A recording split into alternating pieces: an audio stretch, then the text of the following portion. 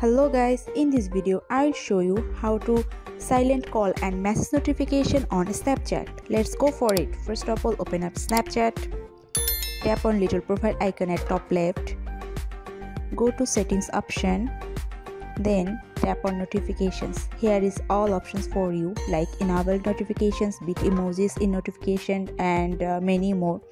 So I have to silent my notification sound. So for this, and here is options for you: vibrate, sound and ring. So I just turn off this three and it won't affect me with sound again. So tap on back and let's check it again. Yeah, it's done. That's what I want to show you. Thank you for watching.